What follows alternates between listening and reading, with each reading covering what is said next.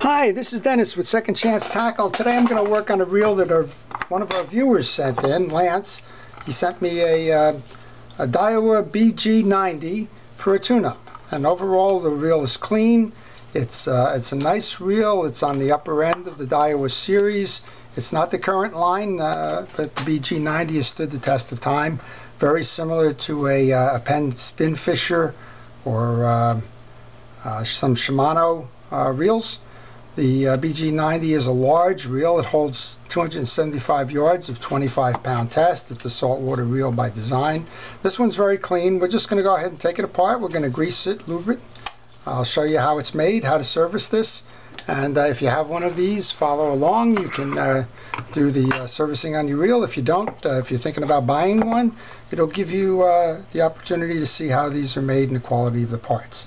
So I like to start by taking the handle off, and the handle is got a through screw. So we start by taking that screw out of the handle. And this is a good time to tell you, as you'll watch through this video here, that I wear a protective glove on my non-working hand. I'd like to wear a glove on both, but I have trouble with small parts and a latex glove. But if you don't have that kind of trouble, wear them on both hands. But I take that through screw out. You'll also see that I just threw it into a parts bucket. My parts bucket is nothing more than the bottom of a milk jug. But I would encourage you to use a parts tray as you're working on reels, so you know where to find the pieces and parts. Small ones in particular are easy to knock off of a workbench, so go ahead and put them in the tray so that as you go to reassemble, you'll be able to find them.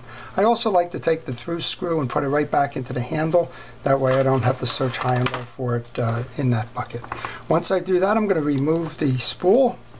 So on the regular servicing of a spool, you're going to do the drags, and we'll get to the drags in a little bit. But right now I want to get this shaft out of here so that we can go underneath the rotor and make sure that that's lubed as well.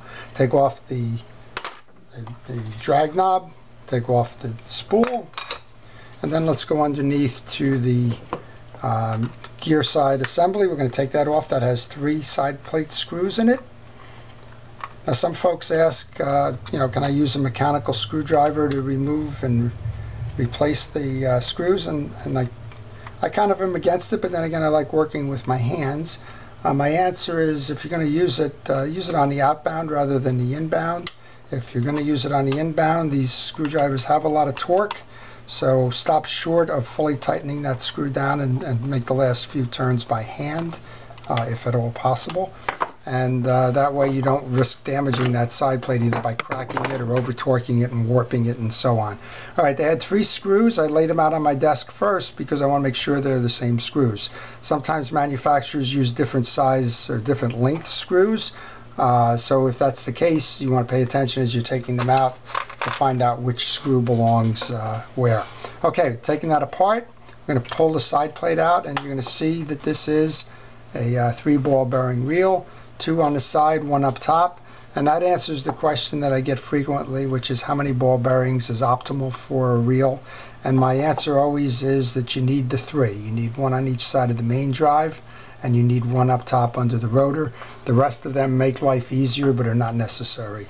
Alright, I'm going to pull this bearing off, and I'm going to put that right back into the side plate, and I'm going to oil that bearing. I oil bearings, so I'm going to give that a good bath of oil. I use Reel-X, which is an oil designed for fishing reels. A lot of times you'll get oils that have come from the manufacturer. That's fine. Just make sure that the oil is used on the bearings. My experience there is if you use blue grease on the bearings, sometimes that traps contaminants and it makes the bearing operate poorly.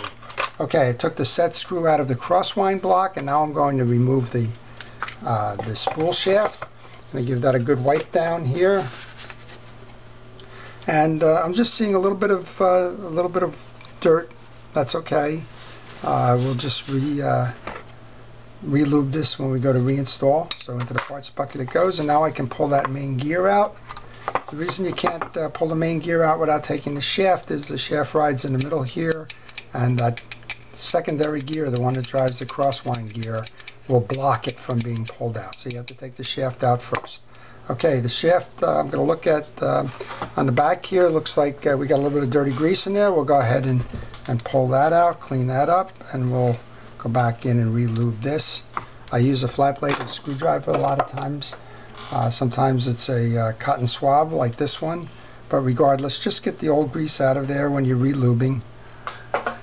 And then we can go over and use new grease. I use a Penn precision reel grease, but any grease that's designed for fishing reels will work. I get that question an awful lot about what what's the best grease to use, and the answer is any manufacturer's grease works fine. Don't use automotive grease, don't use Vaseline, don't use general purpose greases. They don't necessarily align with the specs of the fishing reels, and they may be too heavy or too light for optimum use on those fishing reels. So go ahead and use the blue greases that are designed for the fishing reel. So this reel is in clean and good condition. Otherwise, I don't see a lot of evidence of wear in there. The parts are still shiny. There's no scuffing, scraping, or otherwise going on. So this really is just a clean and lube. I'm going to clean that dirty grease off the crosswind block again, checking to make sure all the teeth are there and that they're all in good condition. Same thing with the pinion gear up top here. The pinion gear is a nice brass pinion gear. There's appear to be high quality metals on the internals. So it is a well-made reel. It doesn't look like they took any shortcuts here. If I get any complaint about these reels, it's that they have a wobble after use. And I think that's just a design flaw, probably in the balancing of the rotor or perhaps the bail, but that's something that seems to affect most of the BG reels for whatever reason, and particularly the larger reels. So if you have one and it's wobbling, know that it comes along with the turf and there's not much that you can do about that. Okay, so we're just going to set these aside for a moment. I'm actually using 2 parts trays now. And I'm going to go up top here, take the rotor off, show you what's inside here. There's a, this is not an instant anti-reverse reel. This is an old dog and rotor type of an arrangement. Yep, there's the other ball bearing on the other side of the reel. So we just want to check to make sure that's operable. Boy, that's a mouthful there. Take that set screw plate out, and we can get to the nut. The nut is a 14mm nut, and it goes on normal, clockwise to tighten and counterclockwise to loosen. So in this case, we're loosening counterclockwise. Sometimes you'll find that you're pulling and the nut doesn't seem to be loosening up. Don't force it. Try the reverse, because some manufacturers of the reels use that reverse. Okay, we're clean up top. I'm just inspecting the rotor. We're in good condition with that. Notice that there's no trip switch in this rotor. This is the old bang kind of an approach where this slams into the post on the reel seat here, and that's how the bail flips, very much like the Penn spin fisher. Okay, so underneath here we have a simple setup. We have the dog, we have the anti-reverse ratchet, little screw mechanism that drives that. I have the override on here. Just want to make sure that works. When I go to reinstall, I always want to make sure that it's set away so that we don't have any problems with mating that up. And then we have the click ratchet underneath and the bearing under there. So this is all clean. There's no reason to take this apart. I'm going to lube right down the shaft here for the bearing. Now if any of these were broken or broken teeth, you can remove these. There's a series of screws under here holding the bearing. I'm also going to lube underneath on the bearing by coming in through the pinion shaft there and turn it a couple of times to make sure, one, that the anti-reverse is working, and two, that the bearing is getting that oil, which it is. And then I'll just finish by putting a little bit more blue grease onto that pinion shaft. And now we can reset. So we just grabbed that one bearing out of there that came out. So let's go ahead and put that back into the side plate. Give that a good drink of oil. And again, I'm using Real X oil here. Now we can go reset the main gear, which we've lubed. We've cleaned and lubed. That's going back in next. We're going to put a little bit of lube on the shaft on that main drive, just so that it slides easily on that other bearing that's in the side plate. And put the crosswind block in next, and now you're seeing the value of these parts trays. They just simply are a good place to locate them. Grab the shaft, and again, just a light coating of this blue grease here, just to make sure that it slides easily. Too much, again, if you're using these as a saltwater reel or something, too much can trap contaminants. So don't go crazy there. Reinstall the rotor. Again, grab that nut and know that it goes on clockwise, because you paid attention when you took it off. Again, if it is a reverse thread, you just want to follow that direction. Grab the 14mm nut and tighten that one up. And you go get the locking plate and the locking screw. So that's pretty easy to do there.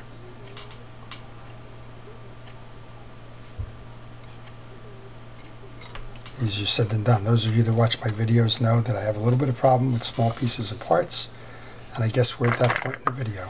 So we can do it this way. Try and get it started ahead of schedule here.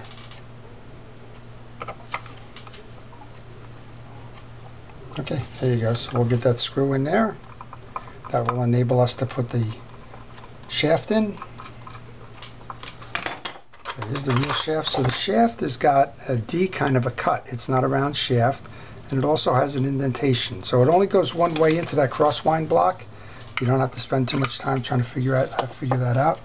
You just want to make sure that it mates properly when it goes down below, and you want to grab that the set screw that rides in that crosswind block. Get that in there and reseat that. Then we can grab the side plate, because we're done on the internals here, and we'll go up top and we'll work the drags for this reel. Remember, we gave this a bath of the oil before. We're going to go put that on, and we noticed when we're taking this off that there's no difference here in the screws, so any screw will go in any slot within the side plate. Thank Henry Ford for that, and we'll tighten these right up. So the BG series is a nice reel. It's very durable. Here on the East Coast, we use these for striped bass. We use it for trolling. We use them for bluefish. This reel actually comes from the West Coast, so I'm thinking salmon, Pacific sea bass, and maybe I'll find out what the rest of them are as well. Okay, so this is the internals. All tightened, lubed, ready to go back into operation. Again, if you're using a mechanical screwdriver, stop short of fully tightening these down, and that way you can, there you go. All right, good with that. Let's go over to the last piece then, which is the spool, and we'll go take these drags out, make sure that these drags are serviced properly. So this spool, like many, is held in by a clip, spring clip. It's the reason they call it spring. Be careful with those if you're servicing your drags. These are Teflon drags. They do not need oil or lubrication. They simply need to be cleaned, and these have a little bit of dirt on them or sand and the like. That's not unusual. The spool always is the one that takes the hit in terms of the topside water in that, and there's some sand and some dirt in here as well. We're going to go ahead and clean that out with the cotton swab, and then I'm just going to finish that with a little bit of a paper towel just to make sure that I've got it all. And then we're going to do the same thing as we reinstall. So we're going to just clean these off. Now, so a Teflon drag essentially has got the same feature function as oil. It's a plastic, it's a polymer. And so it's really operating just like it would on an oil, but it still needs to be serviced properly. Okay, these ear drags are the middle one in the stack, so we went Teflon. We did put a metal piece in. Now we're putting the second Teflon drag and then the eared washer. They're clean off the top. They feel a little bit of a sandy grit to them, maybe salt. Put that one in. Then the last one back in is the top metal drag, and again, just make sure they're clean. If these had some oxidation on them, had some built-up corrosion and the like, you could use some steel wool to buff it out. You could use a metal cleaner. In this case, these are clean and just fine. and nothing more needs to be done there. So in the course of what, 15 minutes maybe here, we've been able to open up the reel, lubricate it, and we're ready to reinstall.